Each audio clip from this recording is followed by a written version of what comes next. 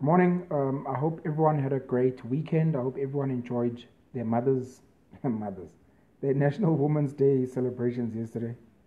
Uh, Apparently, this year now, women don't want to be called Imbogodo anymore. The same females that used to call themselves rocks don't want to be called rocks anymore. It's quite amusing.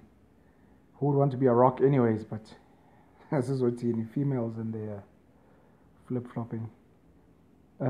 Two, maybe three, maybe people asked me for my opinions around. There was a Twitter war between Vusi no Sizwe, Vusi Thembekwayo no Sizwe Dhlomo, which has kind of become normal as of late. Sizwe is normally trolling Vusi a lot.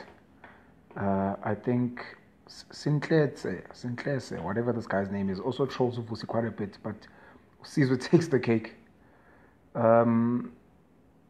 So this is not the first time they've had a Twitter war, and I made a video that I posted, I think, even on my YouTube channel, King Penwell, when they were debating around the taxi industry, and I think Vusi gave some ideas, and Sizwe said that those ideas were stolen from him, and then Vusi said, those ideas are not unique to Sizwe, whatever. And the joke became in that video or in that Twitter war that it was two Zulu guys fighting over taxis. What's new? Then there was the issue with the fake watch. Vusi Thembekwayo got a gift of this watch that he posted, and then people that knew watches pointed out that the watch is fake, and Vusi came later and he apologized and said it was a gift, he didn't know, etc. The latest one was sparked by, what was it sparked by? I think Vusi said something along the lines of, he slept in his car for 7 months, before he became a millionaire, and Sizwe and other guys on Twitter went to pull out his files on the specific year, I think it was 2007, that he says he was sleeping in his car.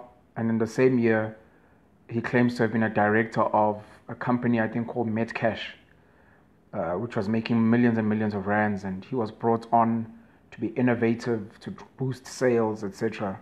And if you go online or you go on Twitter, Vusi gives details of the 3 or 4 years he was there, and apparently how his specific division was performing.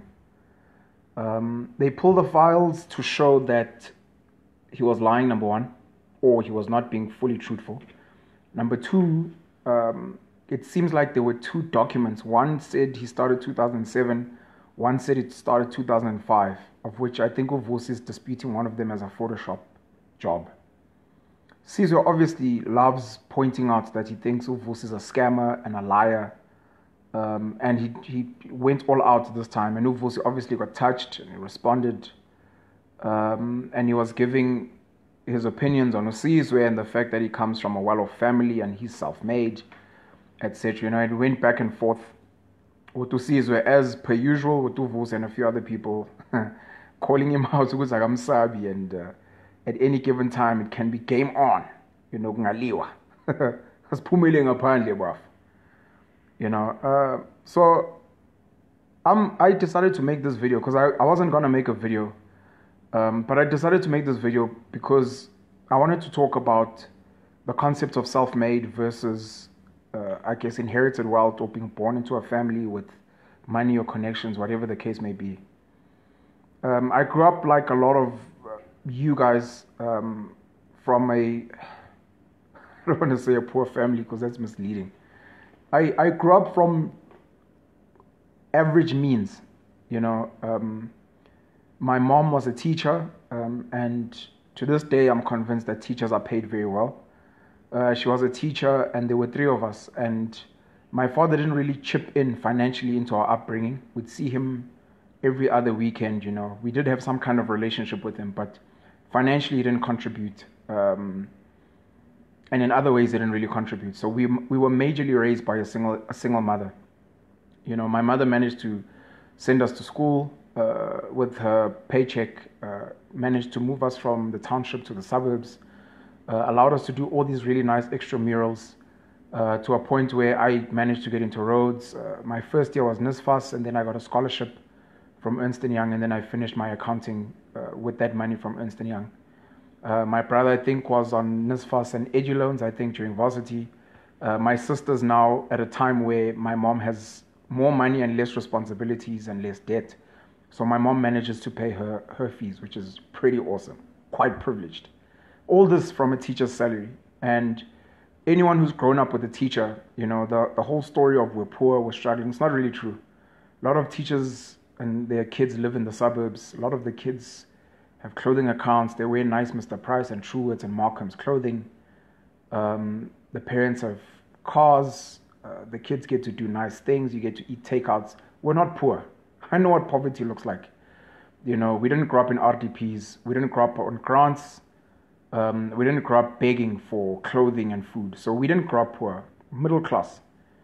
A lot of us who are raised middle class grow up kind of almost demonizing people that are rich and kids from rich families. It's very sad how this miseducation and this misinformation came about. But a lot of us don't really idolize business people growing up. By business people, I'm talking your taxi owner. I'm talking your ubaba that owns a supermarket, ekasi.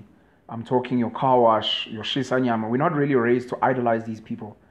We're raised to idolize doctors and lawyers and engineers, chartered accountants, And for us, that's what success looks like, And obviously, Kiyosaki speaks about it in Rich Dad, Poor Dad. This whole thing of being highly educated by being financially illiterate. And a story came out even last year, the year before. There was a time when Kylie Jenner, I think, was told to be a billionaire. And it was like self-made. And a lot of people got really touched. What do you mean self-made? She comes from a rich family. Self-made means you're coming from the dust, etc., etc., etc. So, again, this thing came out of self-made versus inherited wealth. And Vusi was basically trying to point out very much that he's built everything from scratch himself. Any success he has is his own. And it's not because his family had money or connections or whatever. And Sizwe, on the other hand, all the things that he does for fun because his grandfather was very rich. I don't know if he was an ANC cater. I know there was an issue with AKA calling out Sizwe's father as Impimpi, and he ended up apologizing. But it seems Sizwe's grandfather was a businessman. He left them land. There's been a picture of Sizwe Dhlomo on top of a horse wearing bootleg jeans and a cowboy hat. And Vusi calls that out. Look, you're just some spoilt rich kid. Everything that I've made has been from myself and my efforts. And a lot of people, obviously, like people that were raised like us, are on Vusi's side. Sizwe spoiled, he comes from money, etc. And those things upset me now because of my experience and my exposure with rich people and self-made people and people that come from families that are well off. And one of the questions I did ask on Twitter was, does this mean that Vusi's children, assuming Vusi is rich and ends up leaving his children wealth, does this mean that Vusi's children must not be taken seriously by other children who are self-made, so to speak? Similarly, what about Sizwe's life is not self-made? Is Vusi insinuating that any TV gig, radio gig, any other business venture he's done has been because of his parents or his grandparents? Were they the ones that introduced him to certain people? Did they push him to do certain things? Would he have not done that on his own? Which part of Sizwe's life and success and work can Sizwe claim, and which can he not claim and say, look, this is thanks to my parents and my grandparents, etc. So that we can fully be able to differentiate. You can't fully demonize a person's hustle and say, well, you grew up in money. That's not really fair. And we need to look at the hypocrisy. It's called cognitive dissonance, the nice English, of having contradictory thoughts and ideas, being pro-black, but then supporting white businesses and sending your kids to white schools. That's cognitive dissonance. So this thing of demonizing people that come from money Meanwhile, we'd like to be money so that our kids can come from money. Number one. And number two, the ability to teach your children that, number one, the success that has been built has been from your parents or your grandparents' hard work. So appreciate that, cherish it, look after it, maintain it, try and build on it. That's very important. And then number two, we need to stop this thing, and I've realized it's mostly a black thing. We need to stop this thing of separating our parents' or our grandparents' achievements from ourselves. And there's a second generation money black gent that I counsel every now and then, and one of his big things is this thing of living in his father's shadow and wanting to be self-made and wanting to earn his own. And I keep telling him, it's a waste of fucking time. You are an extension of your father. Any success that your father has built has been for you. And what I love doing is, when I discuss certain concepts, I love bringing them home to make them make sense to a normal person. If your mom is a teacher, and because she's a teacher, she helps you get access to a bursary at a teaching college, and she ends up helping you apply to a certain district to get into teaching, and then you become a teacher. If you make a bit of money as a teacher and you end up being a principal or whatever, and then you go around telling people I'm self-made, no one really cares. It's fine. No one is going to say, but your mom was a teacher. You are helped. This is not your success. You're an extension of what your mom or your dad has done for you. They built a foundation so that you can begin laying the bricks, and hopefully your children will build a ceiling and build a roof and extend the house. So we need to stop this behavior of, well, this is my parents' money. This is my parents' wealth. This is my grandfather's farm. Understanding that psychologically the reason why you are told these things and the reason why people say these things is because they don't want you to be spoiled. They don't want you to take things for granted. They don't want you to feel like some success is magically yours even though you didn't work for it. So I understand psychologically what that's meant to do. It's meant to be a humility exercise. This is not mine, it's my father's. I need to work hard as well. However, understand, and I discussed this even with the Madlozi and the passing on of genes, etc. What your parents have done, what your grandparents have done is meant to be yours. So if your grandfather leaves you a supermarket, that's yours. And you need to walk around from when you're in primary school telling people, guys, I have a supermarket, come support it. Yeah, but it's your grandfather's. Yes, it's my grandfather's, which means it's my father's, which means it's mine. When my grandfather and my father die, it's mine. So I have to look after it as if it's mine. All the way to small things like a car. Your father needs to stop telling you, this is my car. This is our car. Your father needs to look at you and be like, please go wash our car. If ever I die tomorrow, you inherit this car. Make sure that my car is well looked after. Don't steal it at night. Don't speed, because this is yours. Take care of it. I had the opportunity of chilling with a young Muslim chap I went to school with at Newcastle High. And he used to talk about his farm and his construction business. 23 years old at the time. And I could not fathom the success, This guy had a farm with about 300 Bonsmara cattle on it. And he had a construction business that was building houses, I believe, in KZN. And I sat with him for a couple of days. We went to go and see his cows. We went to go and see the farm. I never got a chance to go and see the construction that they'd done. But, we spoke a bit about business. And in listening to his story, I realized that the farm that he was on, that he said was his, was land that his grandfather had bought or acquired in some way, that it split in 4 and given to his sons. One of his sons was this chap's father. The father went on to become a pharmacist, wasn't really interested in farming. One of the uncles was a farmer, and this boy got to learn farming from his uncle. And then he took over his father's land and he started developing these cattle using a base from his uncle. And today this is my farm. It's a family farm. Similarly, the construction business is one that belongs to another uncle that after he graduated from varsity, went to go and join to help his uncle build this business. But everywhere he goes, and I'll tell you this, Jews do the same. I have a business, or we have a family business. Another mentor of mine spoke about, he's running his father's business, and one of his brothers reports to him as a subordinate.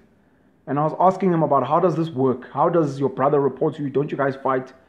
And he was like, no, everyone in the family understands their position. Everyone in the family understands their skills and their abilities, etc. So my brother knows where his limitations are. And he respects me as his boss because he knows what my skill set is as well. My point is, we need to stop separating our family success from ourselves. If my brother is a doctor, I'm a fucking doctor. You ask me what medicine to take. You tell me what your symptoms are. If I haven't learned that stuff from my brother, I'll ask him, hey, bro, someone is telling me they blah, blah, blah. What should I say? And then I come and I tell you. This thing of going to varsity off your parents' sweat and struggle and then coming back and beating your chest, I'm the family doctor and you this god, is bullshit. Just come home every holiday or even on WhatsApp via video call and be upskilling your parents and your siblings every day. Guys, I just did a surgery. Did you guys know the esophagus works like this? Did you guys know if you do this to the spine, please try these medications. Please go for generics. When you get to a hospital, make sure you ask for this specific doctor. Look for these specific symptoms. And after 5 years of spending time with a medical student or a doctor, you must become an honorary healthcare worker. Purely because you've sucked so much information from this person that you're almost qualified to have some kind of knowledge in that space. If I'm spending enough time with musicians for 10 years, I'm not a musician, I don't make music, but I'm always with them in the studio. I'm always with them on tour. I'm always with them on stage. I understand sound, microphone management, how to deal with gigs and invoices, stage presence, your branding, working with various brands, being on TV, being on time. I may as well be an honorary musician and I can go around advising anyone what it takes to make it in music, some of the things you must watch out for, etc., etc., etc., etc. That's meant to be the benefit of being around someone who's built something. And if your grandfather built something and they had your father or your mother and then they had you, you have that blood within yourself. You can't be woke talking about we're the descendants of kings and queens and pharaohs, but then you don't want to take credit for being the descendant of a successful businessman or a successful politician or successful professional, CEO, senior manager, a school teacher, a nurse, a doctor, a police officer. You must be able to handle guns from a very young age because your dad was a cop. So you understand guns, you understand bullets, you know how the police force works, you know how people get arrested, how to draft an affidavit, etc., etc., etc., because you've been in this space. So I really urge people to obviously respect self-made people. Being self-made is very difficult. We're talking like wealth now, like 10 million rand. It's very difficult to be self-made. It takes luck, it takes hard work, it takes being at the right place at the right time. It takes so many various factors to make it. But just because a child or a grandchild is the descendant of someone who was self-made, it doesn't diminish what they have. It's something that was built by someone who is within their being. And what they need to do is obviously be humble. Understand that, look, I didn't build this. My grandfather or my great-great-grandmother built this, but I'm humble to the fact that they didn't build it. I'm humble. It's not mine. However, I have a responsibility to take care of it, to maintain it at the very least, and hopefully to build onto it, and then to transfer it onto the next generation. Understanding, they must also understand that this is ours. This is the family business. This is the family hustle. This is what we do. This is what we have within ourselves. I think that's vitally, vitally, vitally important. Because then when you hear someone saying this is whoever's child, this is whoever's grandchild, try and separate their parent, grandparent from the person's hustle. Yes, your father's a politician. You a tenderpreneur. But how did you get into tenders? Did your father just hand you a tender? Did your father maybe introduce you to a person? Because this is what happened to Tutuzan, and his father, Jacob. As a child, I'm your father, I'm a senior politician in the ANC. I've always got people coming in and out of the house. Business people, other politicians, celebrities, whatever. And as a young kid, you meet all these people. Could be an actor, Zuma's got a child, who now does production for Uzalo. She used to act on his team. You've got various actors, you've got musicians that come in, and as a child, you pick your poison. You're like, I want to be in business. And your father introduces you to this Indian family, the Guptas. And you develop, out of all the 20 plus children, you develop an interest and you get to meet this family and you spend time with them. And if you've ever been in business, you'll know that business is graft. So you have to travel with these guys, you have to go to certain meetings, you have to fill in invoices, you have to email stuff, you have to scan shit, you have to take risks, you have to go and raise funding, you have to go and speak to employees, something's gone wrong, you're dealing with managers, make sure that you've got money, all these things. Yes, his father is the one that introduced him to these people, but his father didn't give him a business. His father didn't just put him on a board. The boy had to work and hustle his way into becoming someone of value. And if you listen to him speaking today, you can hear of some of his experiences. You can hear when he's speaking, the stuff that they've done, the businesses that they've either taken over, that they've built, the jobs that they've created, etc., etc., etc. So you have to respect some of Duduzani's hustle. The same way, if you've ever watched Blackish, you've got Diana Ross's daughter that acts as Rainbow. Just because you're Diana Ross's daughter doesn't mean you magically have scripts that are built into your head. She has to wake up every day and go over a script and make sure that it's correct. Make sure that she's gotten it right. She has to go on set, get her makeup done, put on the costume, the dress, wardrobe rather, get on set, and then action. And then she has to act. Her mom gave her that platform of being able to be in the industry easier than the next child. So you humble yourself and you thank your mom. But then you have to work. Because the next child will just inherit like a trust fund or a pension fund. They don't do any work. But you work. And we have to respect that you're working. So from a Vusi and a Sizwe perspective, I wanted to point that out. I can go on for much longer, but I think I'll stop there. We need to respect how people are hustling, how people are making money. We need to stop demonizing people who inherited wealth or maybe even brains or inherited beauty or inherited whatever. You know, it's what their parents did for them. If you'd like your children to have the same perks and the same privileges, do that for yourself. You know, go marry a white person so you can get the land. Go bleach so you can be a yellow bone. Go inject butt implants, whatever it takes. Like, do what makes you happy and what allows you to win. And stop hating on how other kids win, because one day your kids will be those trust fund babies that everyone is demonizing. Meanwhile, you know how much you had sweated to get there, and you know how hard you work to try and get your kids to understand that. Just as a parting shot, I think 3rd or 4th generation BMW, the brother and the sister were on the board, and they were talking about how scared they were of taking over BMW from the previous generation, and how their number one priority was maintaining the family business. They said they thought of getting advisors and professionals to help them run. Instead, they decided to go and study the business inside out. Got qualifications. They spent time. I'm talking about old people here. I'm talking about old white German people in their 40s that were discussing this. They were saying they went and they studied the business inside out, and they wanted to humble themselves to understand exactly what it takes to run BMW, this global brand that's so well respected. You know, and today they sit on the board, they give advice, but they say they still allow the people that are smarter than them to lead them. So even in companies as big as that, there are family dynamics that we won't understand. There are things that you have to respect. And you have to understand that the people that are there are not just clowns. It's not just kids that inherit a business and are rich and drive Lamborghinis and party and get drunk and snort cocaine. Some of these people respect what their predecessors have built, and they put in the work. They put in the work. Respect how people make their hustles, whether self-made or inherited. Make sure that you're grafting. Make sure that you're maintaining. Make sure that you're building. And if you have children, pass on those skills to the children. Make sure that your children are spending time in the family business and build networks for them so that even after you die, your children have access to the best opportunities out there. This is Penuel the Black Pen. Cheers.